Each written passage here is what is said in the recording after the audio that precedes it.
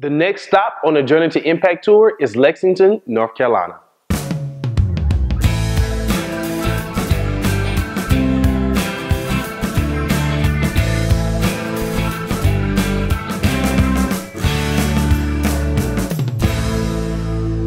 Odell decides that he's not going to go down to Davidson with the rest of the crew. So he and Darius decides to go in one car, and Robert and I are in another. He's all upset because I've been picking on him a little bit about the ball game, about his height, about Arnold, and that is nothing in comparison to the Christmas gift you guys will see. See, people do subtle things to try to get inside your mind and all this stuff. He be playing subliminal mind games and all the stuff he does. It don't get to me. It don't faze me. Vince. I can assure you the next episode is worth seeing the Christmas gift. This basketball game, are we ever gonna play? He's always making jokes about me. Oh, you're short. You're like Gary Coleman. You're short. I'm gonna post you up and blah, blah, blah, blah, blah. Really? Come on, man. Vince, your ball has gone flat, sir. It's gonna be epic.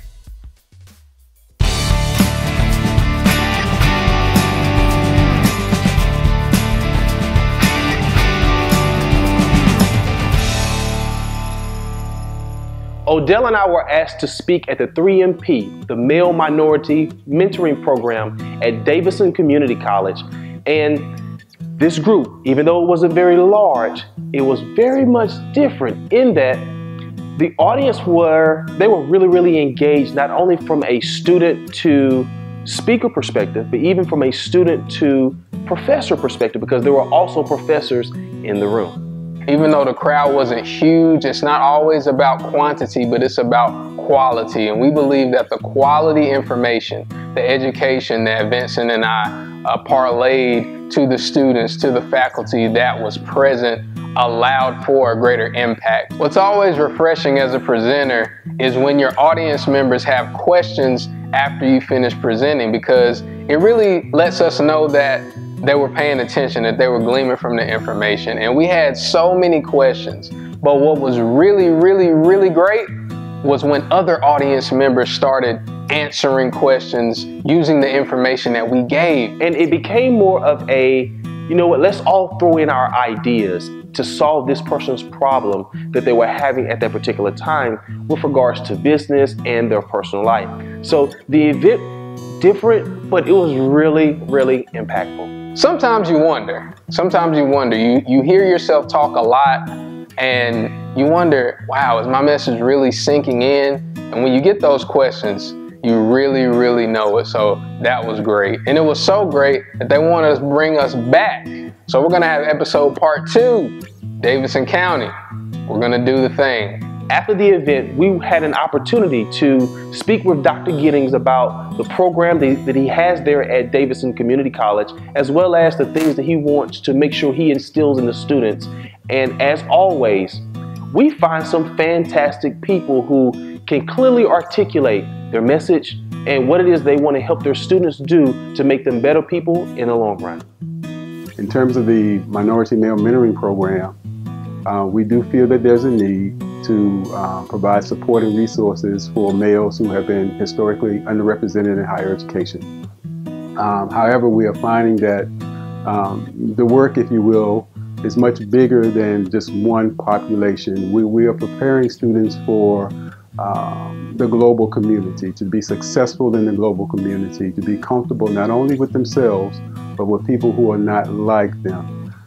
We feel that the Impact program will provide students with the information they need to equip them to be successful in the global community after graduation. I am the parent of a 13-year-old male who happens to stand 6 feet tall, which is taller than I am, weighs 200 pounds, and sometimes just the generation gap being his mom, I am unable to communicate with him in a way that he understands.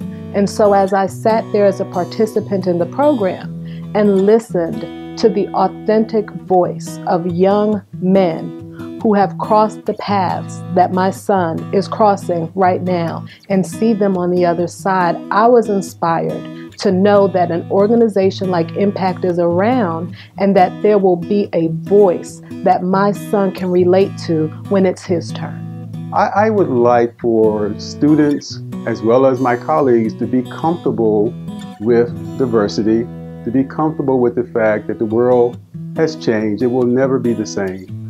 The fact that we have a population of students, if you will, who have talents and skills that we need to help cultivate, because there are so many obstacles that exist nowadays that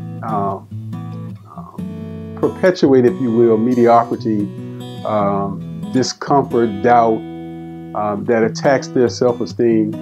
And I just see our role as educators as a tool or a resource for cultivating students so that they are ready for the challenges that they will face as the next generation of leaders. None of us are in this alone.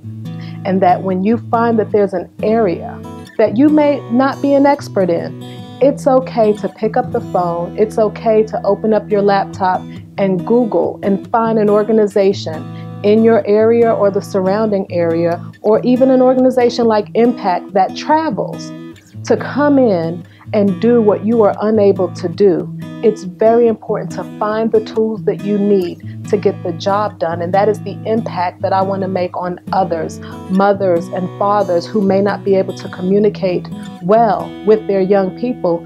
It's okay to pick up the phone and to Google and say, ooh, there's Impact. I think that those gentlemen and the messages that I see when I hear it come through the text message or the YouTube videos that they've posted, I believe that through their voice, they might be able to achieve, whether it's in my home with my own son, whether it's in the youth group I might work with outside of that, whether it's in the PTA or even in my church, any organization that I'm affiliated with, if there is a voice that can speak to that group better than I can, with a message that will definitely impact them, go get it. Don't be afraid.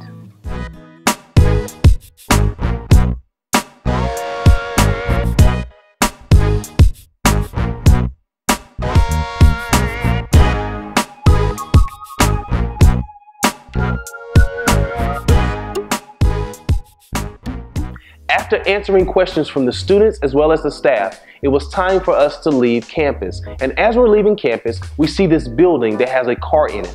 And not only does it have a car in it, but it's a race car. So of course, we had to go investigate.